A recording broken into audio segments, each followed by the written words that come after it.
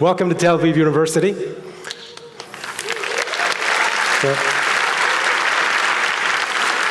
With us today, university supporters, management, faculty, students. We also have guests from Microsoft and other areas of the Israeli high-tech ecosystem. I'm Nadav Cohen, faculty at the School of Computer Science, and it is with great pleasure that I invite on stage Sam Altman and Ilya Sutskever, CEO and Chief Scientist of OpenAI. Good to see you. Good to see you, man. Have a seat. Thank you. So, thanks a lot for being here. I'll greatly appreciate it. Thank you for having us. I think we're going to start with a brief intro of yourselves. Ilya, please emphasize the Israeli roots. Oh, for me to introduce myself? A few. Sure, yeah. I mean, hi, everyone. So, indeed, from the ages of 5 to 16, I lived in Jerusalem.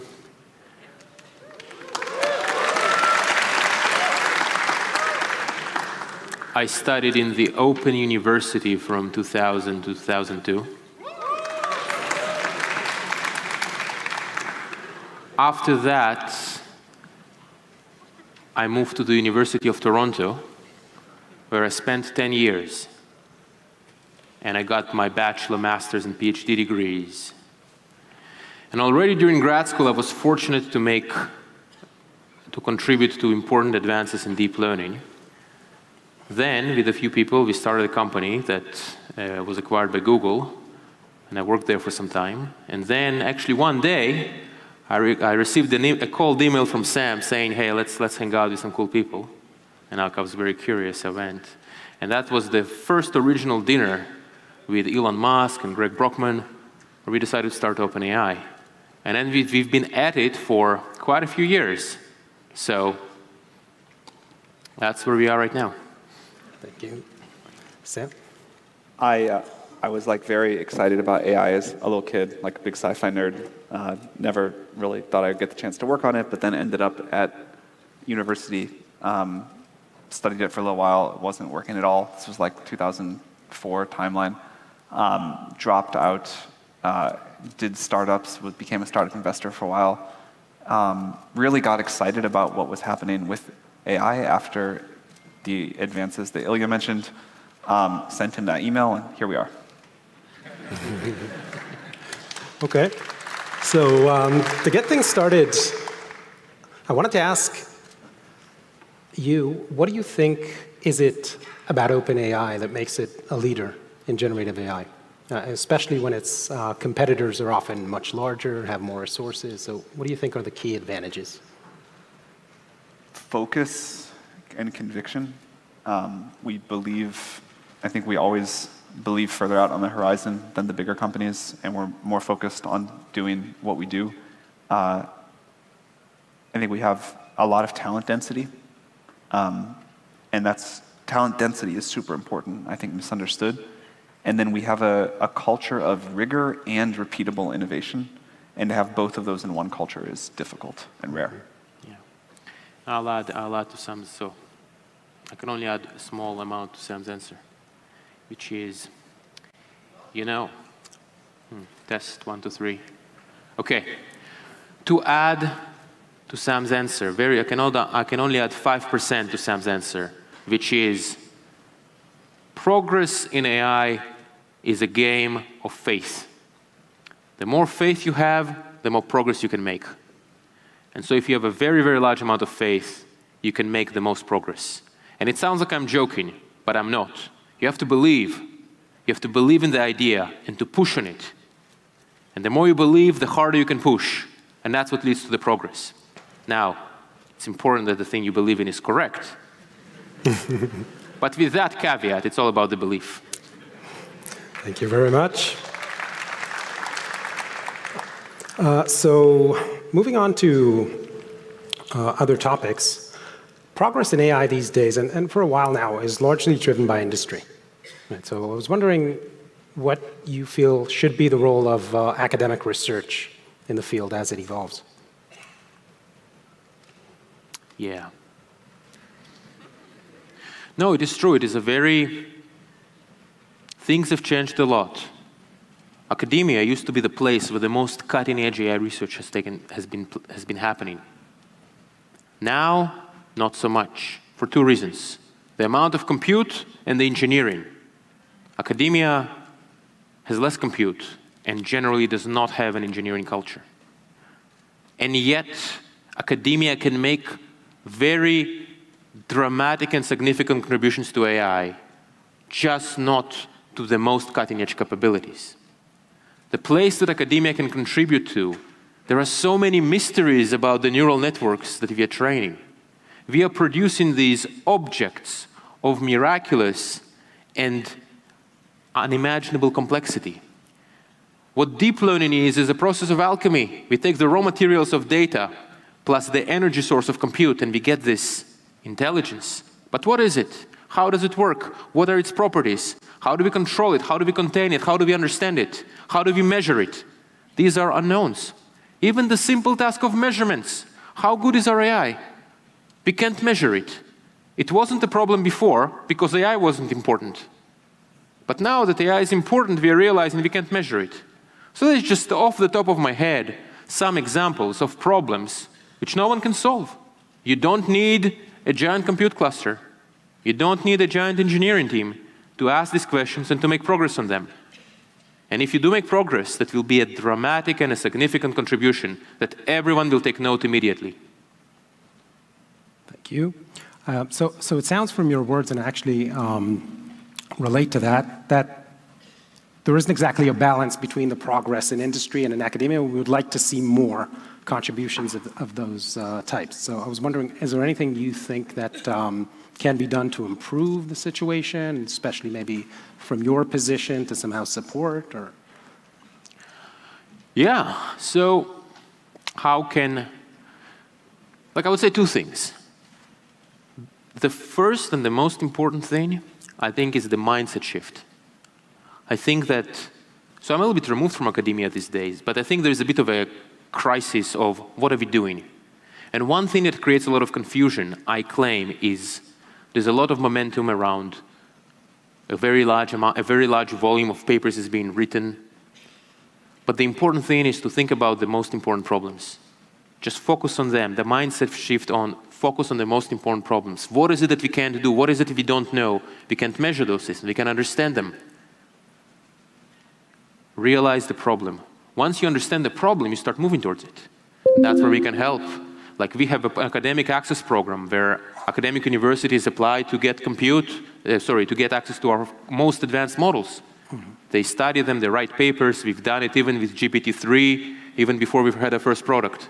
Mm-hmm. Many universities have written papers studying their models, their properties, their biases. And I think there'll be, if you have more ideas, by the way, I'd be happy to hear them. Yeah, so we should definitely discuss these things offline further. I need to fit into the time that I have. You mentioned publishing. So it seems to me, as somebody in the field, that some believe, or at least it's a fair argument, that the level of scientific transparency is somewhat in decline with regards to research going on in industry. And while there are players or companies that really promote open source, publishing their models, publishing their code, others do so less, and then some say that includes also OpenAI. So I was wondering, what do you feel about first of all, if you agree with this, and if so, why? What do you believe is the right strategy? Why is OpenAI's strategy the way it is? We do open source some models, and we'll open source more models over time. But I don't think it's the right strategy to open source everything. If the models of today are interesting, they have some usefulness, but they're quite primitive relative to the models we'll create. And I think most people would agree if you make a super powerful AGI that has wonderful upsides, but existential downsides, open source may not be the best answer for that. And so we're trying to figure out the balance. We will open source some things. We will, over time, as we understand models more, be able to open source more. And we have published a lot. I think like a lot of the key ideas that other people are now using to build LLMs were published by OpenAI. And I think from the early GPT papers, scaling laws, some of the RLHF work.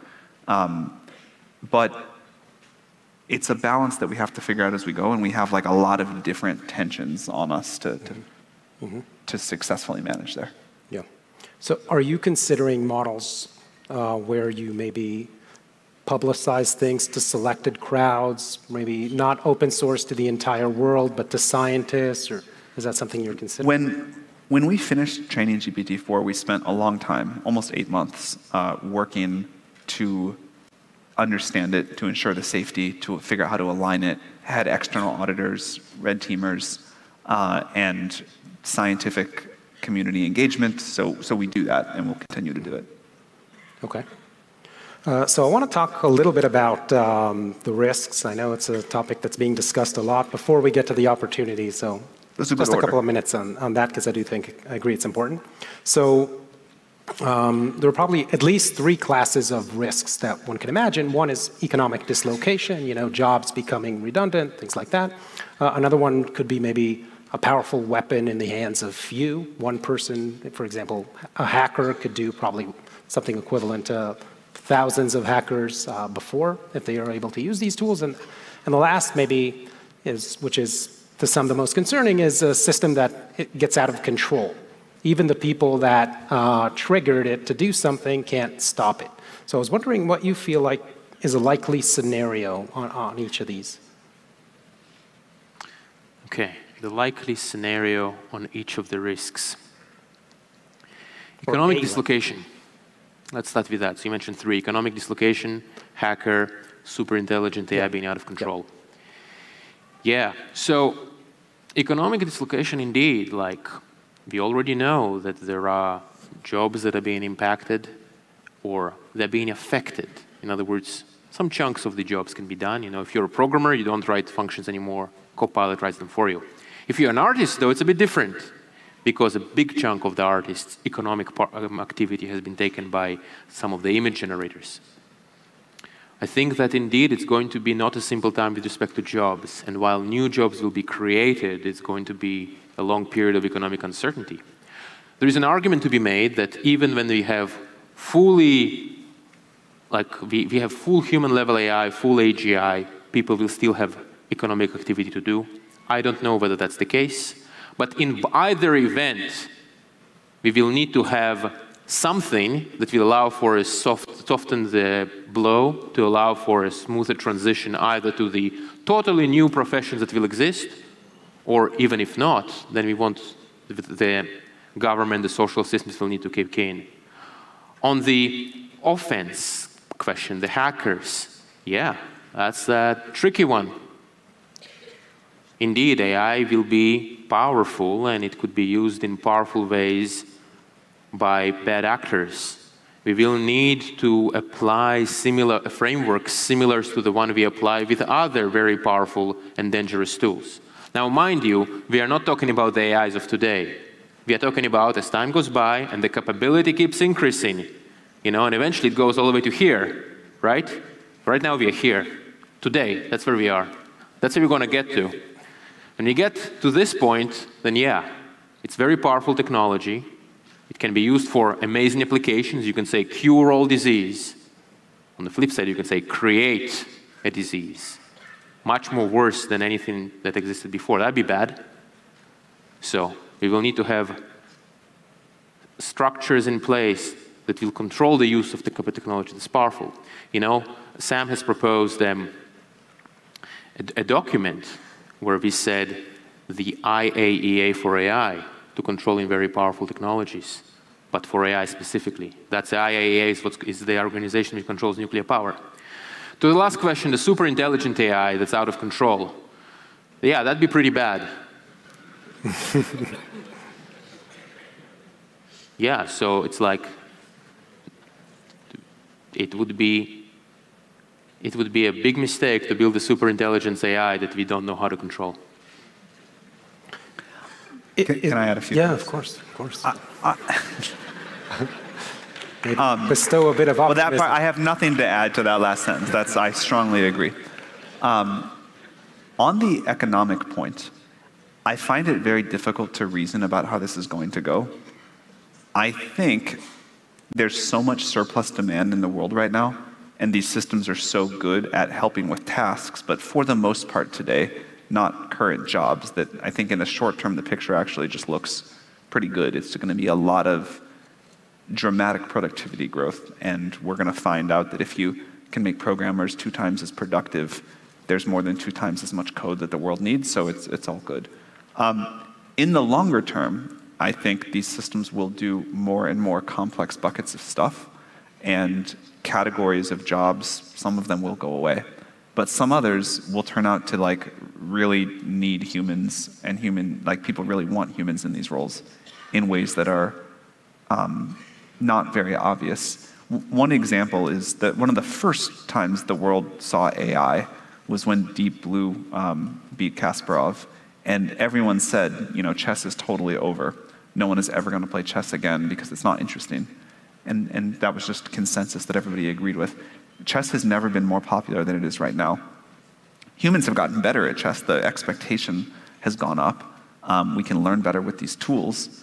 But people still really want to play, and humans seem to still really care about what other humans do. Dali can make great art, but people still care about the human behind the art that they want to buy and that sort of we all think is special and valuable. On the chess example, people watch humans play chess more than ever before too, but not very many people watch 2 AIs play each other. So I think there are just going to be all of these things that are difficult to predict. The human desire to differentiate, to create new things, to sort of gain status, I think that's not going to go anywhere. But it will somehow look really different, and I would bet that the jobs of 100 years from now look almost nothing like the jobs of today, many of them. Some things will turn out to be weirdly similar. But I do really agree with what Ilya was saying, that no matter what's going to happen, we're going to need some sort of different socioeconomic contract as automation reaches these heretofore unimagined heights. Okay, thank you. Another question on this topic. So, Sam, you recently signed a petition, right, calling for treating existential threat from AI with great seriousness. I'm not sure if Ilya did too. Ilya signed it as well. So I was wondering, kind of following this call, if there are any steps that you think we, mankind, and also maybe companies like OpenAI should take to address this problem. I really want to emphasize what we're talking about here is not the systems of today, not small startups, training models, not open source, not the open source community. I think it would be a mistake to go put heavy regulation on the field right now, or to try to slow down the incredible innovation. I hope we do get to talk about the benefits that's happening. But if we are heading toward, I think what Ilya said about you really don't want to make a super intelligence that is not really well aligned, that seems inarguable.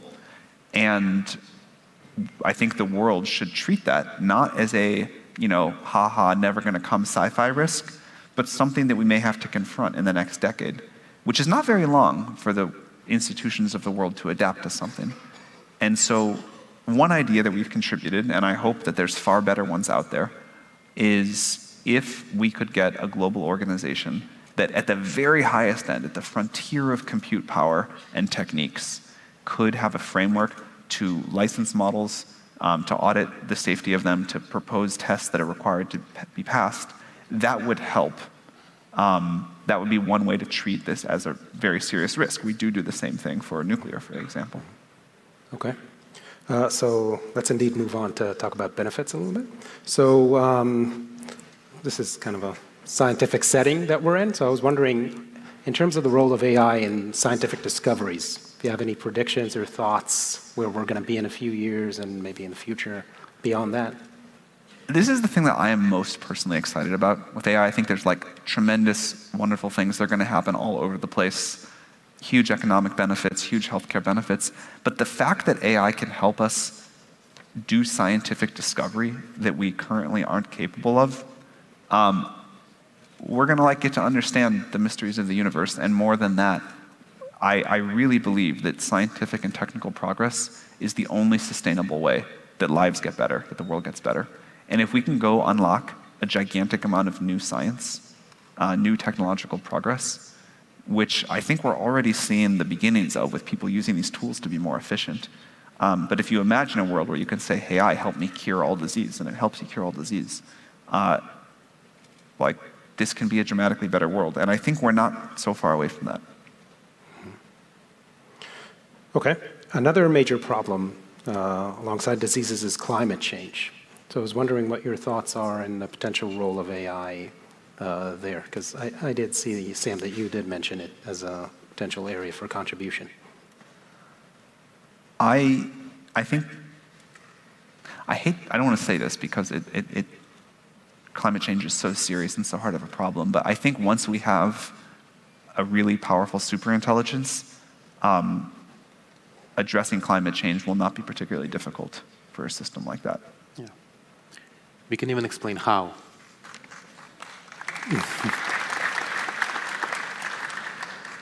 Here's how you solve climate change. You need a very large amount of efficient carbon capture. You need the energy for the carbon capture, you need the technology to build it, and you need to build a lot of it. If you can accelerate the scientific progress, which is something that a powerful AI could do, we could get to a very advanced carbon capture much faster. We could get to a very cheap power much faster. We could get to cheaper manufacturing much faster. Now combine those three: cheap power, cheap manufacturing, advanced carbon capture. Now you build lots of them. And now you sucked out all the excess CO2 from the atmosphere. And this plan today is a little bit difficult. If you have an AI which accelerates science and engineering very dramatically, it becomes very straightforward. And I think this illustrates how big we should dream. If you think about a system where you can say, tell me how to make a lot of clean energy cheaply, tell me how to efficiently capture carbon, and then tell me how to build a factory to do this at planetary scale. If you can do that, you can do a lot of other things too. Yeah. With one addition, that not only you ask it to tell it, you ask it to do it.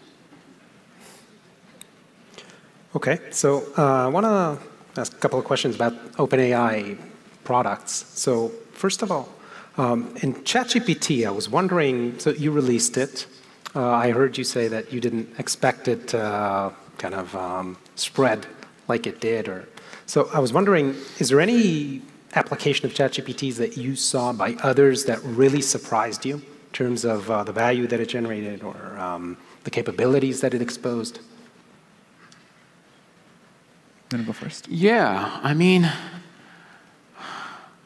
I'm just a thing which has given me personally, an endless amount of joy is when my parents told me that their friends use ChatGPT in their daily lives.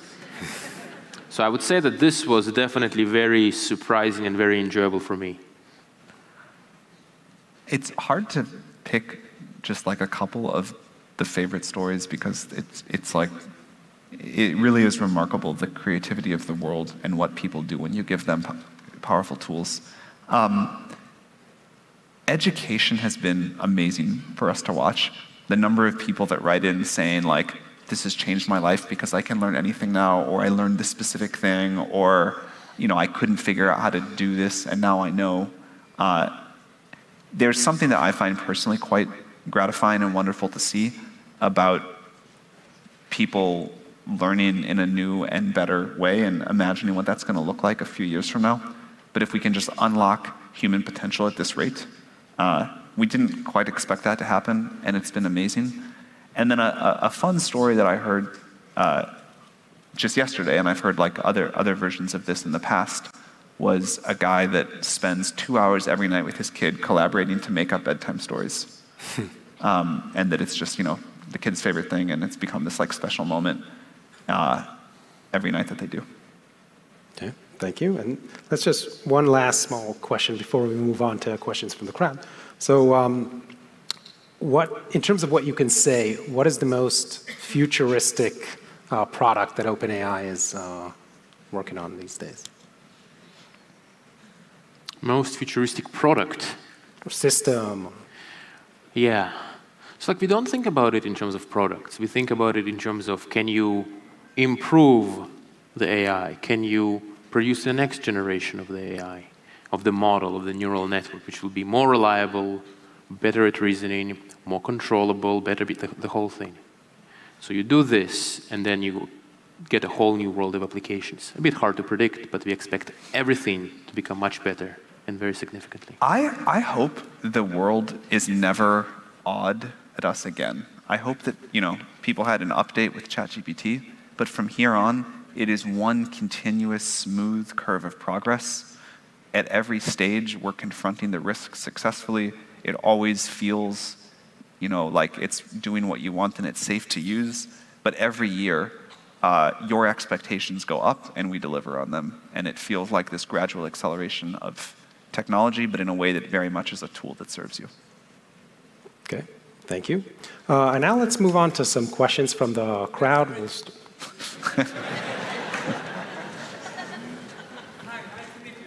There's going to be a microphone now. That was a quick draw. Yeah, but we will try moving forward. People raise their hand, have people raise their hands, and we're going to choose. So, both of you, the question is, could the open source LLM potentially match GPT-4's abilities without additional technical advances? Or is there a secret sauce in GPT-4 unknown to the world that sets it apart from other models? Or am I wasting my time installing stable vicuña, 13 billion plus wizard? Am I wasting my time? Tell me.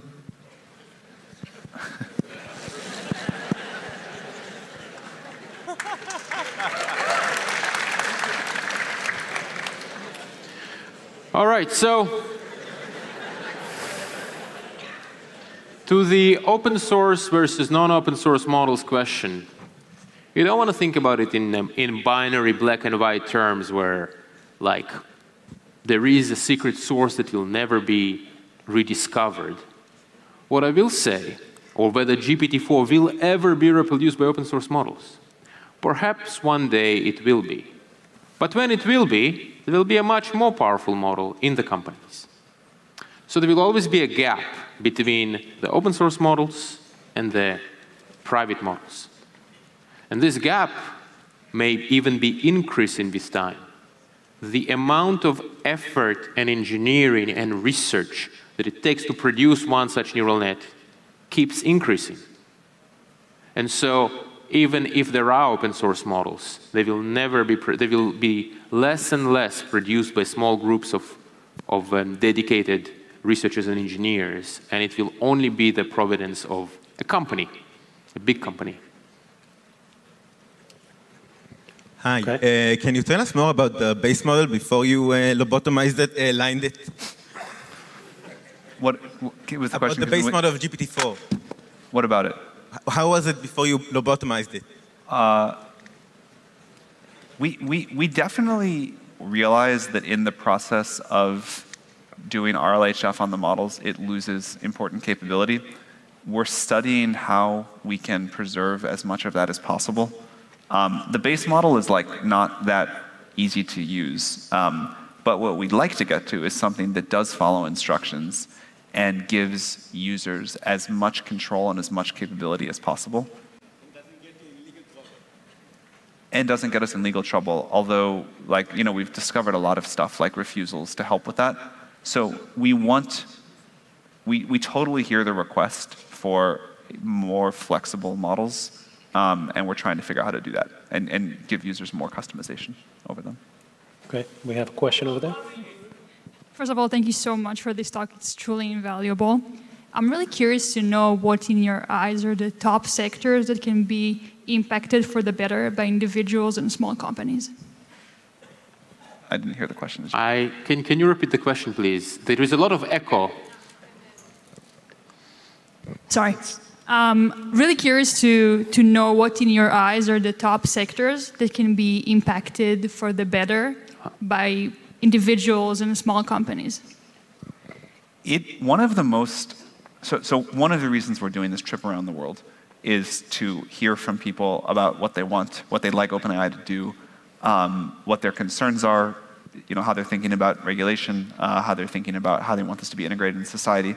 But the other is to talk to people that are building on top of our API and understand what they're doing and what they want to do. And for me, the most fun part of this trip has been meeting developers and just being amazed at the creativity, the scale of the businesses being built, the 1, 2, or 3 people that are like building something that has now gotten to real scale in a product that people really love, and how that is happening in every industry. When we do these developer roundtables, almost never are 2 people working on the same kind of sector even. It's the diversity that is the coolest thing. I think any vertical you want to pick, AI is going to impact somehow, and this is probably the most magical period since the launch of the iPhone, at least, for a technological tidal wave to go do incredible things. So I think the most exciting part of this is it's not 1 or 2 sectors. It's just find some place that you're passionate about and go do it. Okay. Let's now, every person ask a question, start with name and affiliation. Okay. Dror Globerman with Keshet Broadcast. First, thank you again for coming here. I appreciate this talk very much. And secondly, if you truly believe that AI imposes a danger to humankind, why keep developing it? Aren't you afraid for your own dear ones and family? And secondly, should regulation will imposed upon you, upon OpenAI and other AI companies, will you obey or behave much like, say, Mark Zuckerberg, who tried to evade every regulation he finds? Thank you. I think it's a super fair and good question. And the most troublesome part of our jobs is that we have to balance this incredible promise and this technology that I think humans really need. And we can talk about why in a second, with confronting these very serious risks. Why to build it?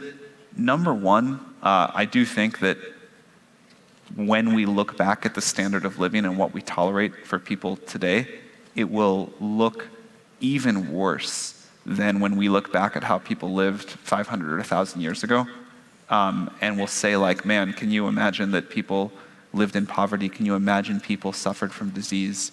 Can you imagine that everyone didn't have a phenomenal education and were able to live their lives however they wanted? It's going to look barbaric. I think everyone in the future is going to have better lives than the best people of today. And again, the upside there is tremendous. So I think there's a moral duty to figure out how to do that. I also think this is unstoppable. This is the progress of technology. It won't work to stop it, and so we have to figure out how to manage the risk. We were formed as a company in large part because of this risk and the need to address it. We have an unusual structure. We have a capped profit. I believe that incentives are superpowers, and if you design the incentives right, you usually get the behavior you want. So, we're gonna all do fine. We're not gonna make any more or less money if we make the numbers go a little further up to the right. We don't have the incentive structure that a company like Facebook had. And I think there were very well-meaning people at Facebook. They were just in an incentive structure that had some challenges. So we tried to take AGI, we tried to, as Ilya always says, we tried to feel the AGI when we were setting up our company originally, and then we set up our capped profit structure. So how do we balance the need for the money for compute with what we care about is this mission? And one of the things we talked about is what's a structure that would let us warmly embrace regulation that would hurt us the most? And now that the time has come for that, we're out here advocating around the world for regulation that will impact us the most. So of course we'll comply with it. I think it's more easy to get good behavior out of people when they are staring existential risk in the face. And so I think all of the people at the leading edge here, these different companies now feel this, and you will see a different collective response than you saw from the social media companies. I think all the skepticism, all the concern is fair. We wrestle with this every day, and there is not an easy soundbite answer. Hi, My name is Netanel Betzalel. I am a CEO at a small business, and I have to mention that we use GPT-4 a lot. It helps us a lot. And lastly, I spoke with a VP in Microsoft, and she told me how they decided to listen to AI because all of the A/B testing, the AI was right. And I just wondering, what is the gap between the AI you use, like we have a lot of limitations with tokens and all of the things, and you don't have. But what is the gap between the power that you have to the power that we can use? The gap that there is between the models that you use and the models that we use is the question. Well, I mean, right now, GPT-4, you have access to GPT-4, and so do we. Indeed, we are working on the next future model. Maybe I'll describe the gap as follows. As we keep building AIs of increasingly greater capabilities, there will be a larger gap, a longer testing period, a longer period where we will red team, understand the limitations of the models, understand all the way, as many of the ways as possible in which it could be used in ways that we deem unacceptable, and then expand it gradually. So for example, right now, GPT-4 has vision recognition abilities which we have not rolled out yet because the finishing touches weren't quite there, but soon we will. So I think that would be an answer to your question. Hi. Probably not too far in the future. Soon. Hi, I'm David. I'm a data scientist at Classified. I'd just love to know what are your thoughts about the We Have No Moats document that was released lately?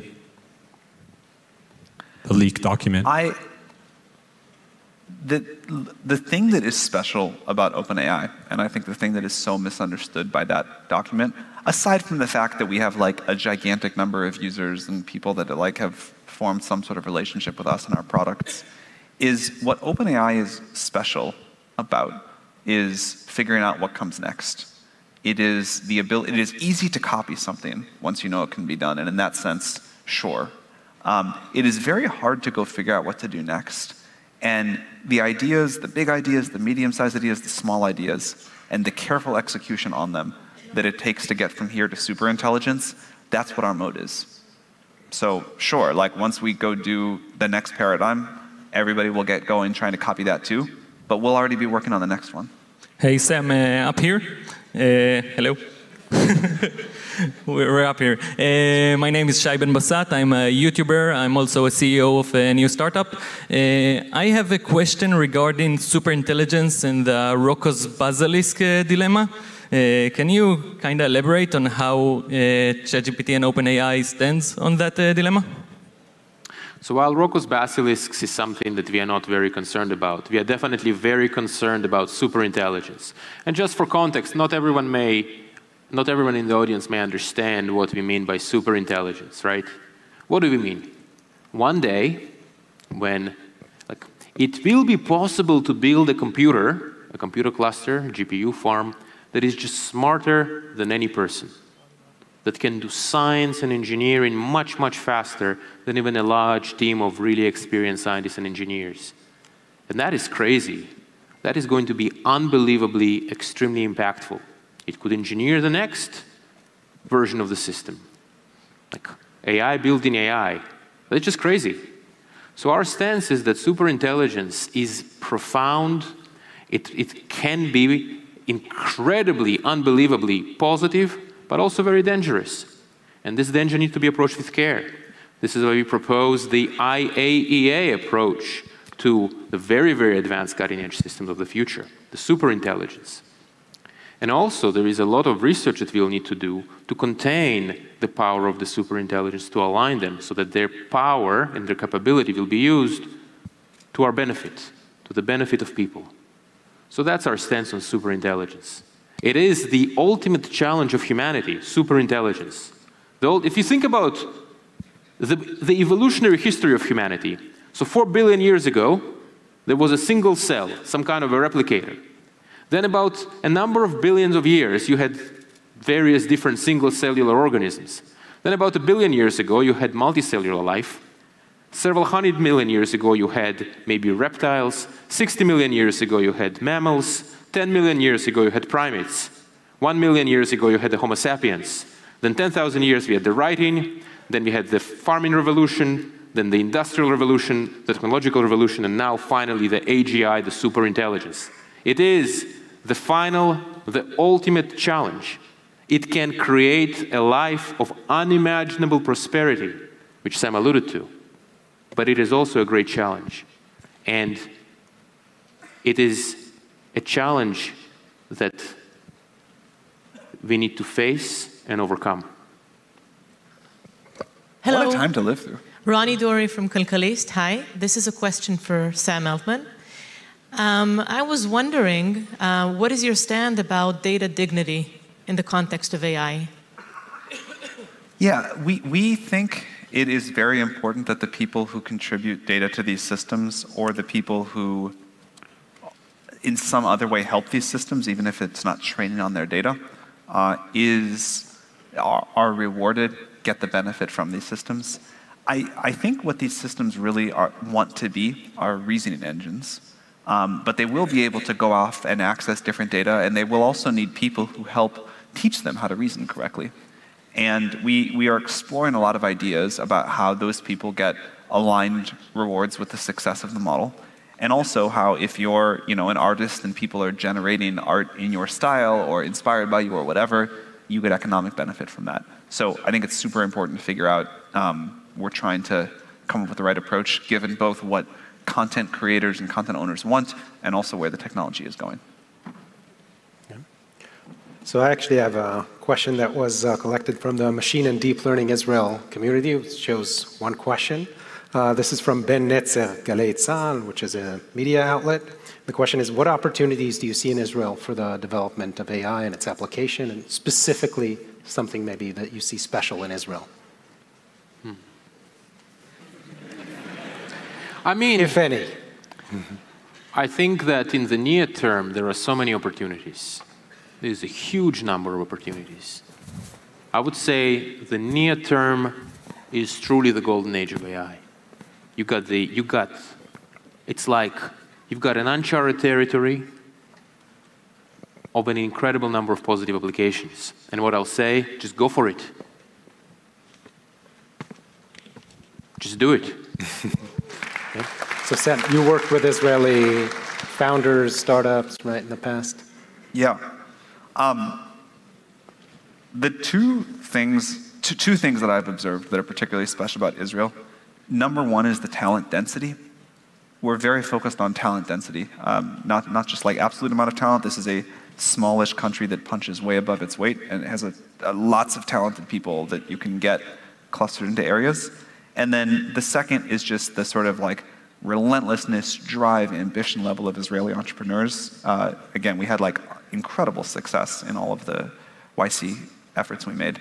But those two things together, I think, ought to lead to incredible prosperity, both in terms of AI research and AI applications. Thank you. Yeah, we can take over there. Hi.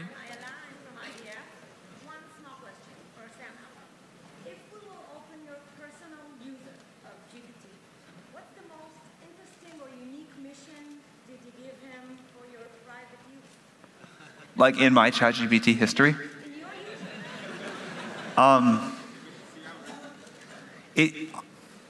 It has basically replaced Wikipedia for me. I used to spend a lot of time learning stuff on Wikipedia, and I think the thing you would find if you looked through mine is how effective it can be at learning new knowledge in the Wikipedia style. So I don't do like the deep teach me everything about physics that I know some people do, but the like I heard about this thing and I want to learn about it as quickly as possible. You would find a surprisingly effective tool for that. Hi. Hi. Can you hear me? No, we need people with microphones. Hi. I'm up here. Hi, Sam. Hi. We can't see. So my name is Arbel. I'm a volunteer here in Tel Aviv. I'm 18. And I wanted to ask you, what do you look for in a new employee in OpenAI? Thank you. Nice meeting you. Drive, taste, collaboration, intelligence, like the ability to contribute, be a good team, like contribute to the output of the entire organization, which could mean come up with the next breakthrough, or it could mean like really be a great engineer to help us build these systems, or it could just mean like be really helpful to other people and contribute that way. Definitely a belief in superintelligence and a feeling the weight of the importance of getting this right in terms of getting the benefits but managing the risks. I don't know what else. Oh.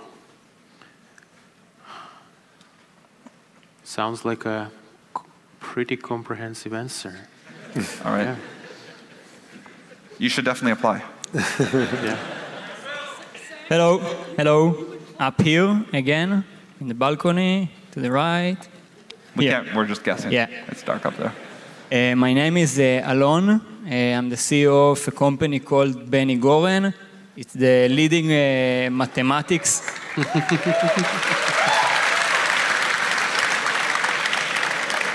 It's for teaching mathematics. We are the leading provider of mathematics textbooks and content for the last 40 years here in Israel. First of all, I wanted to ask, how do you plan to improve ChatGPT skills, Hebrew skills? And the second is related to something you were talking about. What is your vision of education and AI, and like practically in schools for our kids? How we can improve and motivate them? And thank you very much. You want to take it? Yeah. Yeah. Education in math. Well, obviously, textbooks will be upgraded. You read a textbook, but the textbook doesn't answer your questions. So it will be possible, with the aid of the kind of AIs that we and others are building, for you to have a conversation about the subject matter. So that makes for a much more efficient learning experience. It will apply to math, it will apply to everything else. Eventually we will be moving, or rather eventually, we already are moving to a world where every student has a dedicated private tutor. Not there yet. It's not quite good enough, but it will be. There's a great chance there'll be a black swan event in employment. How can it be that no government in the world is now addressing this big chance that there'll be a big displacement? I'm actually not sure if it's a black swan event in employment. I think it may be a sort of more gradual and very predicted change that's going to happen, where we now have these systems that are good at doing tasks but not whole jobs, and they get better and do some jobs, but it's all sort of difficult to predict. The role of the government, I think, is going to be to provide some sort of new cushion. What the format of that will be, I think different governments will try different experiments, and we'll see what works better, and governments will copy the ones that work better. In almost every conversation I've had these last few weeks on the road, every government has been very thoughtful about this. They have different ideas about how best to solve it. But it is maybe the top of mind issue, at least the top 3 issue, that I think any world leader is thinking about with this. So I think people are on it. We have time for 1 or 2 questions. Hi, my name is Ben, up here. Yeah, My name please. is Ben Shkalim. I'm studying computer science and I'm graduating soon. So what I wanted to know, why should I learn to still have a job in 10 to 15 years from now? Well, I think learning computer science is good no matter what. I almost never write code anymore, but it was one of the best things that I ever did in terms of like learning how to think, learning how to address problems. So I think it's valuable for its own sake, even if the job of a computer programmer looks very different than it looks today. The main skill I think to learn is how to learn. how to learn fast, how to learn new things, how to give it a sense for what's coming, how to be adaptable, how to be resilient, taste, how to figure out what other people are going to want, how you can be useful. So again, there's no question in our minds that jobs are going to change, the nature of work is going to change, but also I cannot imagine a world where people don't do something with their time to create value for other people and all of the benefits that come with that. And, you know, and maybe in the future, the thing you and I care about is who has the cooler galaxy, but there's still going to be something. Okay. Hi, up here. Last one. Hello. My name is Chen Sagiv. I'm co-founder of Deepatology. My question to both of you is, you guys are making history. How do you want history to remember you?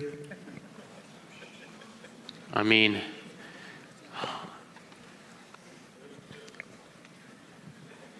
in the best possible way.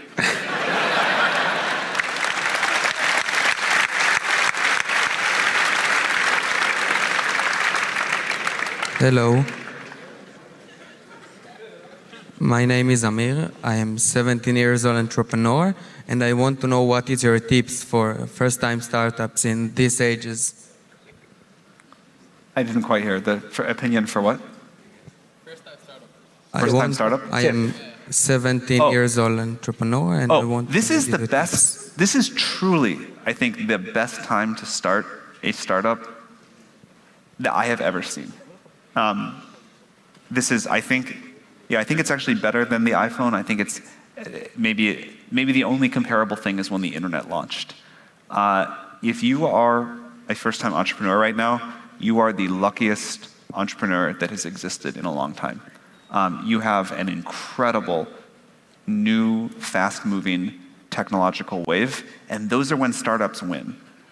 Those are when the incumbents screw up and get displaced. The ground is shaking right now. That's what you want as a startup. And things are possible that most people can't quite imagine. And the opportunity to build value with a new approach doesn't come along very often. And this is the big one. So like every entrepreneur is a summer child right now. And it's a super cool time. Hello. Doing what? Oh, well, I totally disagree with that. Like people are going to build all of the stuff on top of us. Like, yes, if you're trying to like come for ChatGPT, you've had a failure of imagination and probably you will not make something better than like the pure version of ChatGPT. But the size of the universe of possibilities right now, just the companies that we've met with on this trip, is unbelievable. There's so much to go after. That if you're somehow like worried about us being the incumbent, I think you're really not thinking about the problem correctly. Sam here. This is going to be the very, very last question. Here upstairs, here on the balcony. See, sorry. Yeah. Go ahead. Sam, I'm Rinat. I'm a data scientist here in the university. And my question is about your future plans and the WorldCoin project, the ORB system. I'm an investor and I kind of like helped put the company together, but I'm not involved day to day at all. I think it's very exciting. I think experimenting with new ways to differentiate between like to prove humanity in a privacy preserving way and to think about things like global UBI and ways to fairly democratize access is a super great area to explore, but I'm not close enough to the company to like meaningfully comment on the plans. Okay, so Thank you. Sam Altman and Ilya Sutskever, CEO and Chief Scientist of OpenAI. Thank you very much for being with us. Thank you. Thanks a lot. Thank you very much.